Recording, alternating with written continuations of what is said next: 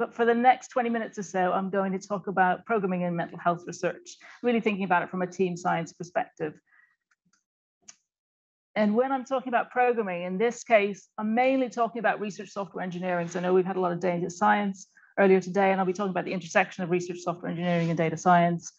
But thinking about some of the digital mental health interventions that I've been working on over the last 10 years or so, thinking about software as a medical device, so software that's heavily regulated, software that's an active diagnostic or therapeutic intervention.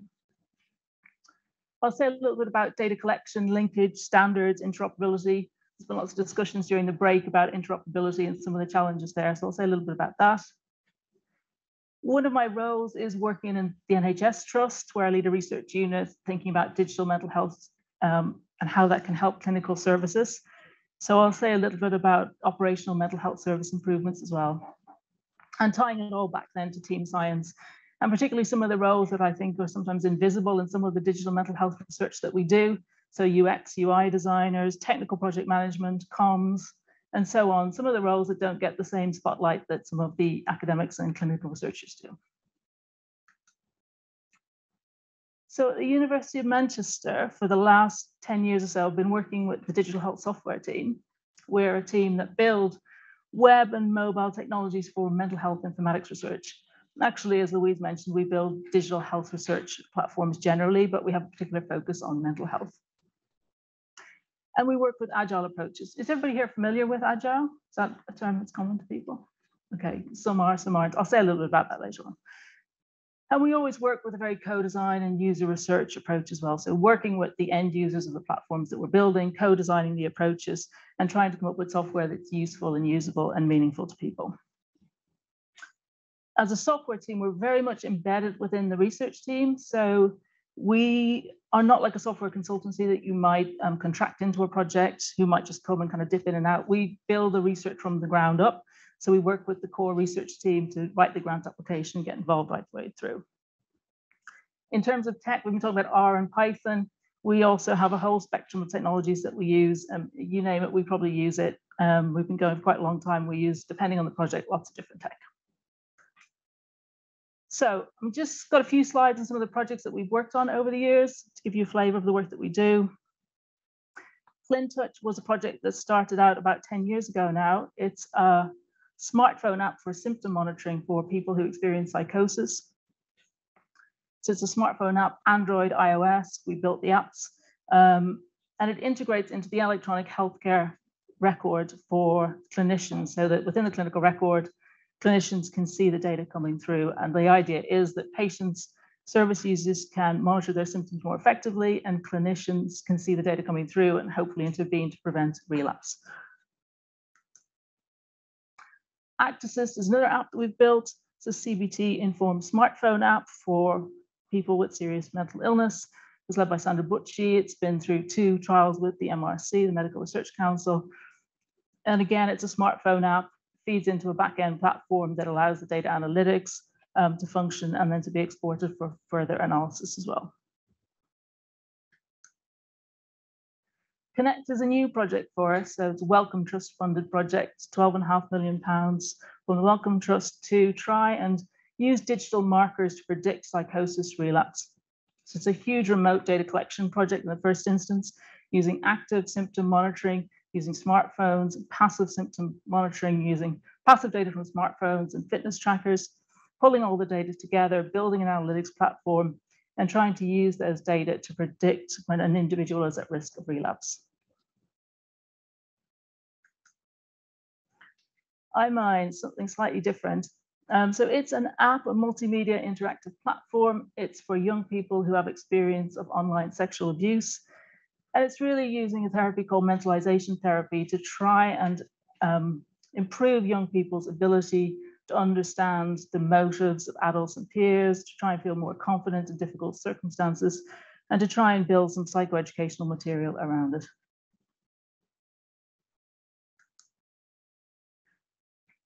This is a slightly different project for us. It came out of running lots and lots of focus groups and traditional PPIE activities with young people for mental health.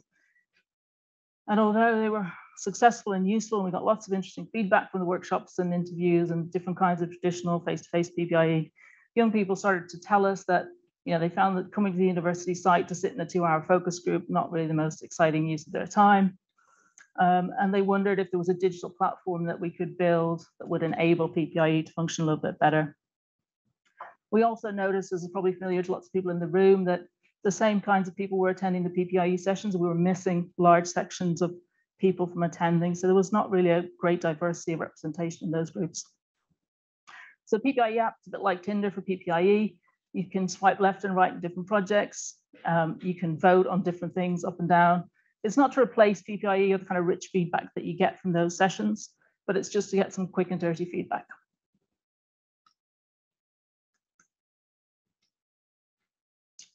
So a slightly different kind of project then is the core mental health data set project. So this was an NIHR funded project, and the idea is to try and understand the links between physical health and mental health. So we worked with stakeholders, lots of public contributors came to focus groups, sessions, trying to understand what kinds of mental health data people would be willing to share with us. And then thinking about how could we collect that information in standardized ways that would enable us to link it with physical health data later on. And really what we want to do is to build up a national picture of mental health across the UK. So we know that at the moment on the Clinical Research Network, the vast majority of studies are on physical health. There's very little mental health data usually collected in those. If they are collected, they're not collected in standardized ways, and it makes it really, really difficult then to analyze the data. So this project started out live as an NIHR grant. It's now being taken forward in the MRC Data Mine project, which lots of you will know about already. Another project that's linked to Data Mine is trying to support routine equity auditing of clinical trials. So at the moment, we know that there's no routine equity auditing of clinical trials on the Clinical Research Network. So it's about 1 million participants a year. And we know that clinical research data is going to reflect the underlying sample. So if we've got very biased sample, then we've got a problem. So what we wanted to do is to build an auditing tool, very simple auditing tool, to display the representativeness of participants in clinical trials across mental health studies. That sounds really easy when you think, oh, we're just looking at sex, age, ethnicity. Actually, when we piloted it in Greater Manchester, loads and loads of studies don't have sex, age, and ethnicity captured to begin with, so it makes it quite difficult. And then thinking about what are the denominators. So what exactly are the expected samples for a local, regional, and national populations and by mental health condition? It's not quite as trivial as it sounds in the beginning.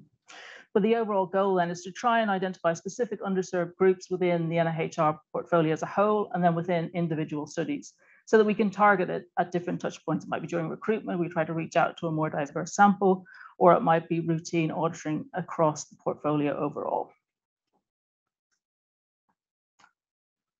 This project is in collaboration with MQ, and it's looking at the CAMS referral pathway. So when we looked at the research and we talked to people, we discovered that about 25% of people who are referred to CAMS are rejected at the point of triage.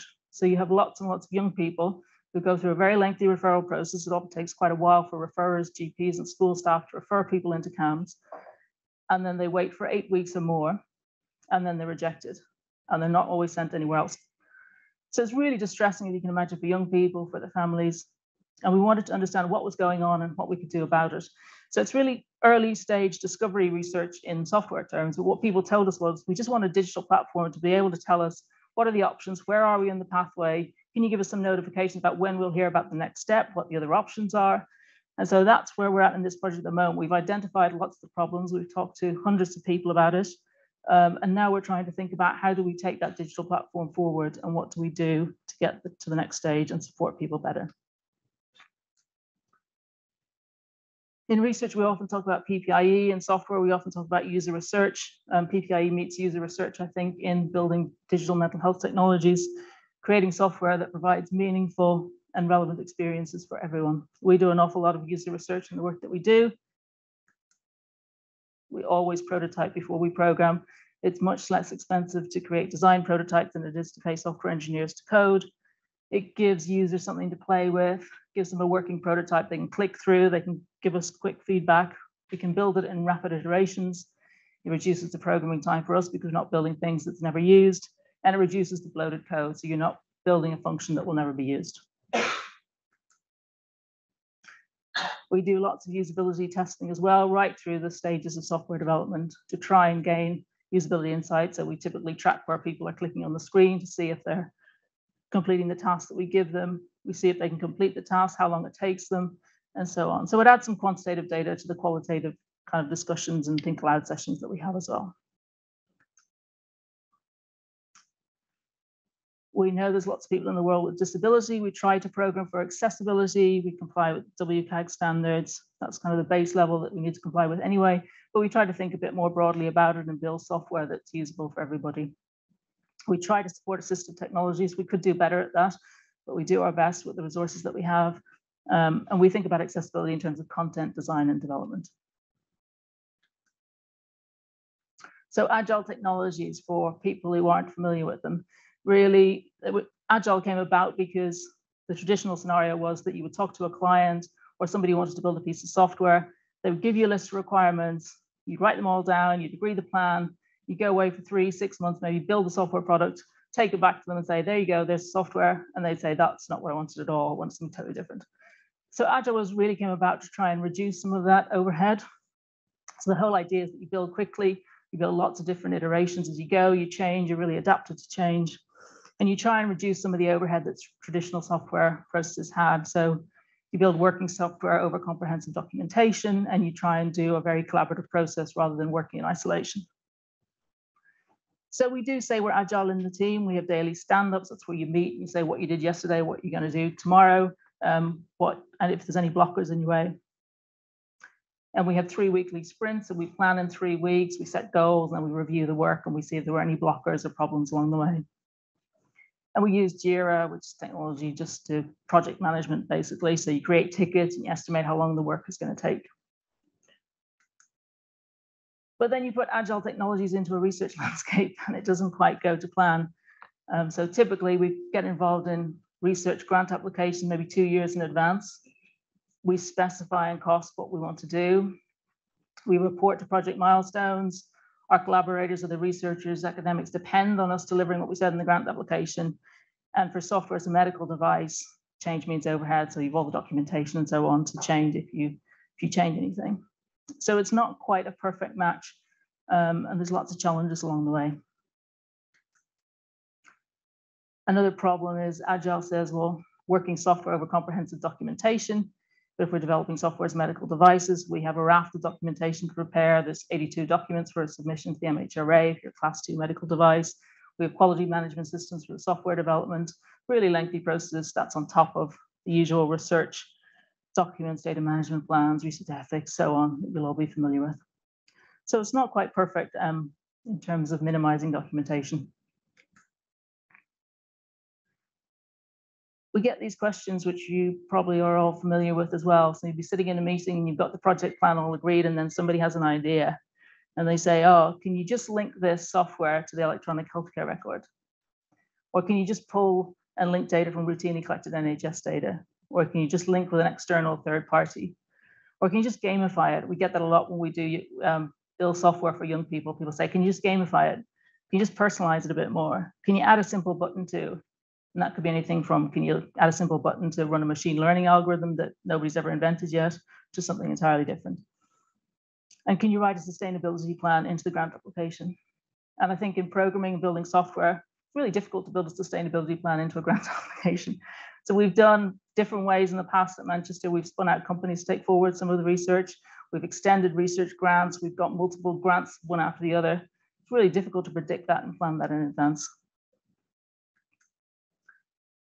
So I guess some questions for you all. How can we link data more easily?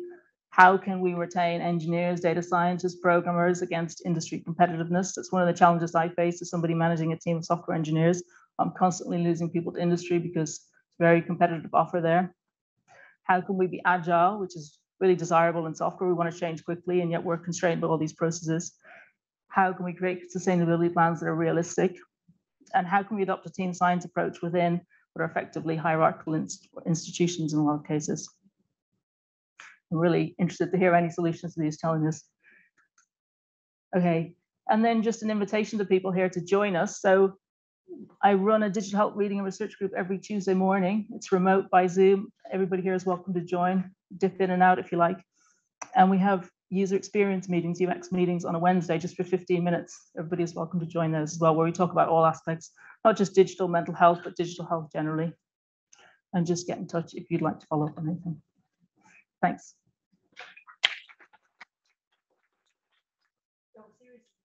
Anyone with thoughts, comments, questions? Yes? Oh, you hope to use this. Yes, okay. thanks. I'm actually curious as to how you organize your teams. So you're working in an engineering team, but are you also closely working with other professionals, like the user research professionals and so on? Or do you sort of work on your sprint and then pass it on to them and then sort of have a review? Because I have found that we've recently changed it, where we have sort of project groups, where you have sort of different members from different sides of the fence. So you'll have a data scientist, data engineer, a user experience person, a sort of project manager overseeing the sprint. And I have found that even though communication is very chaotic at the beginning, a lot of the sort of issues that you come up with later on do actually iron themselves out in those first 2 weeks of chaos. So yeah, I'm curious as to what your experience is with that and what are your arguments on each side, I guess.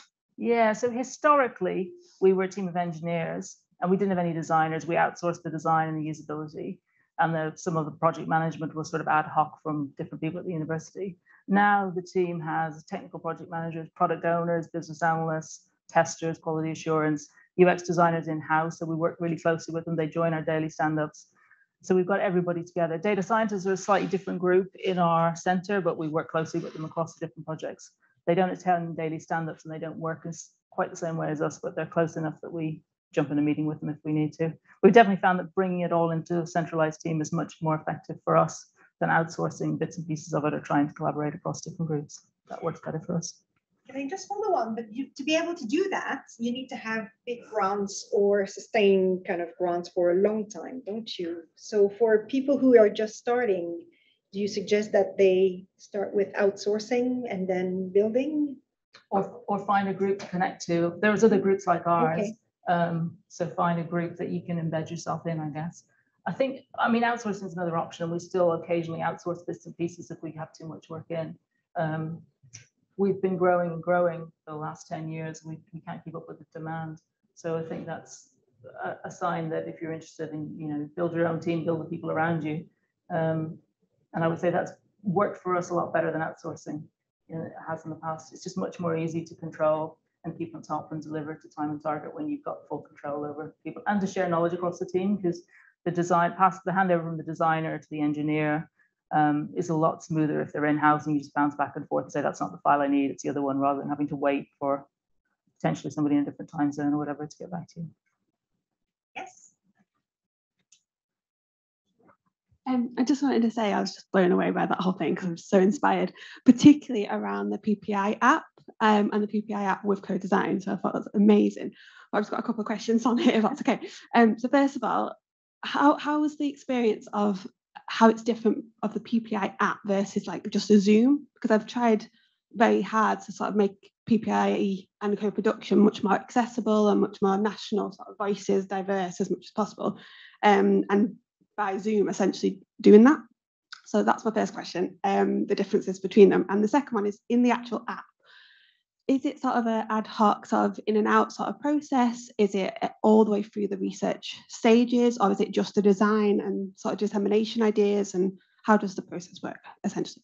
Yeah, great question, thanks. So first question, the PPI app is not supposed to replace Zoom or those kind of interactions. You don't get the rich qualitative data from the PPI app that you will in those more traditional settings. It's not for that. It's much more for kind of quick and dirty feedback. We've got this question that we're not sure there's going to be any interest in researching. What do you think about it? Do you think it's a yes or a no kind of thing?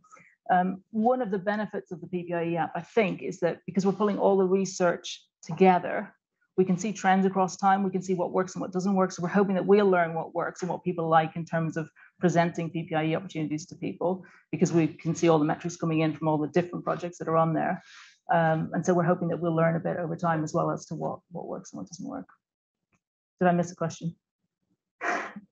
or just is it just that one? Is it more like Oh, it's right through. Sorry, yeah, it's right across the lifetime. And the nice thing about the PPIE app that people really like is that you get updates on the project. So you say, I'm interested in this project. And then, you hear 2 weeks later, oh, we got funding, or we're going to this event with it, or would you like to join this session? And that's one of the things that people told us. You go to a PPIE workshop often and you never hear again about what happens in research. You might get a thank you for attending the workshop, but then you don't tell us it made an impact in this way. So the idea is the app will tell people how their research is progressing. Hi, yeah, thanks for inspiring talk about digital health. It's really cool. I just had a quick question, really. I was kind of attracted to the last point there, talking about a team science approach. I was just wondering, because that's a bit of a buzzword that I've noticed. I was curious what a few small questions. First of all, what do you mean by that in terms of working within a research or hierarchical environment?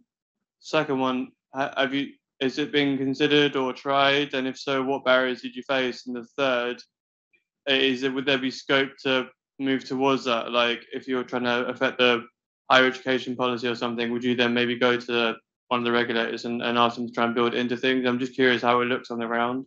Yeah, great question, thanks. So it's something I think we've been doing informally in Manchester for quite a while, in that we all work as a multidisciplinary team. So almost all the research I've presented so far is multidisciplinary. So we've got the engineers working with clinicians and academics and so on. We're adopting it formally within the Wellcome Connect project, so I'll keep you posted on how that goes. And I think that's very much from the outset establishing just some ground rules and setting up a glossary of terms. We work in different disciplines. Some of the words mean different things in different disciplines, and making everybody aware of that from the outset. I added there within hierarchical organizations because I think there is sometimes still a challenge in that there's when we work in some of the bigger institutions, there is often an academic, a clinician, and they're often seen as, sort of the leaders of the project, which effectively they often are. But then some of the other roles are just not recognized as much as they should be, in my view. So people, like the UX designers and things like that, they're not always invited to events that they should be invited to, or not recognized in the same way, not put on papers, even though they contributed. It's not. And I think we've been really good about doing that at Manchester, and it's kind of on the radar now, but I'm not sure that happens universally. And I think it is still a challenge in some of the more formal grant applications where you can't even apply if you're on a fixed term contract and those sorts of things. Can I follow on with one question while you're thinking about your next question? And it's about the sustainability. So can you tell me, do we really need to think about sustainability? Is it possible that, whatever kind of digital app or services that we create can be kind of short-lived, and that's all right? Absolutely. I think some should maybe be shorter lived than they are sometimes. But I think one of the problems I see, and this comes from my trust role, so when I work in the trust and we're evaluating products, often things come through that have no evidence base. And I know there's lots of products that have been through RCTs, really lengthy, expensive RCTs that do have an evidence base, and they're not coming through the same pipeline because they've fallen after the grant has ended. There's no funding to sustain them. Digital tech needs to be hosted. It needs some engineers on board to keep it alive. And so I see that gap then of we've got evidence-based things that's not being funded, and I see commercial products that look really flashy and people think, oh, that looks great, or they've heard about it, but actually there's no evidence base, and that's where the challenge is for me.